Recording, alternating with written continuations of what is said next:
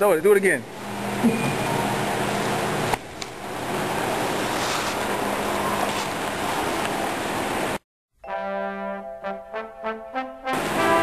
Basically from front headlock position, what I want to do is I want to threaten the Anaconda and end up going for an armbar instead. So what I do is I want to grab the chin here. It's a great trigger position for when you're ready to shoot your hand across. Once I got the hand across, instead of immediately just going for the Anaconda, what I want to do is clamp up, have space for my roll, come over here. I can maybe still threaten the Anaconda, but what I do, I hold back the wrist here, snake this hand underneath the arm, clamp on the side of his rib finger.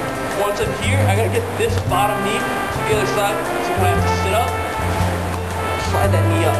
When I'm ready here, I let go here, have it post, throw my hips over, I'm driving my shoulder into him, snake my legs up, fall into the upright position.